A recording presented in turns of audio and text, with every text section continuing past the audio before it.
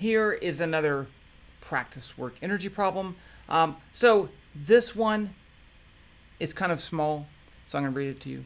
I made this one up.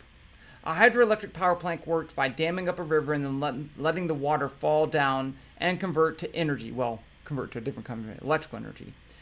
Suppose the dam is 10 meters tall and has a flow rate of 10,000 kilograms per second. So that's the mass per second of the water. If the generator is 50% efficient, what power can this dam generate power? Okay, so let's draw a picture.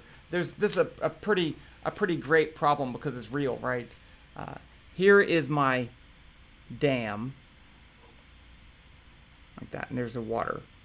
And so water is going to start, let's say, essentially from up here and end up down here. Okay.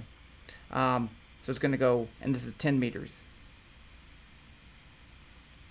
And then the, I'll call this F, is 10,000 kilograms per second. So I guess that's probably a small stream, but who knows. And that's all I have. Oh, except the efficiency E is 0.5. Okay, so we want to calculate the power, which is the change in energy per time. So I don't know the time. I'm just going to pick the time. Let's just pick. Delta T is 1 second. And then it will all work out in the end. Trust me. And so in that 1 second, how much energy do I get from the water? So I can say delta E is going to be mg delta y. That's the mass that falls over the waterfall times the gravitational field g times the change in height.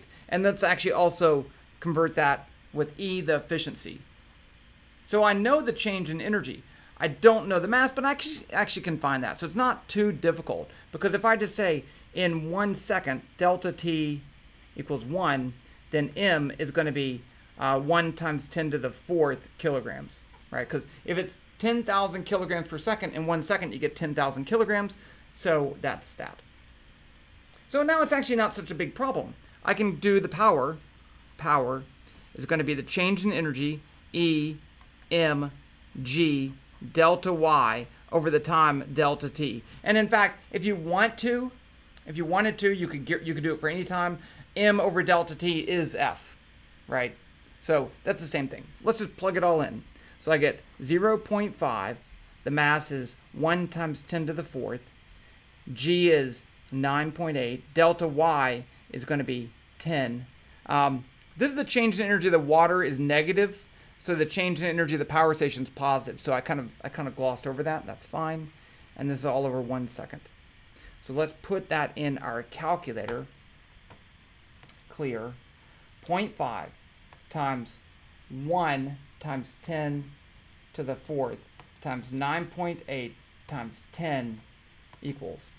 I get 4.9 times 10 to the 5th watts. That's actually not bad. So 490,000 watts. 490 kilowatts. So that's that. Real life example.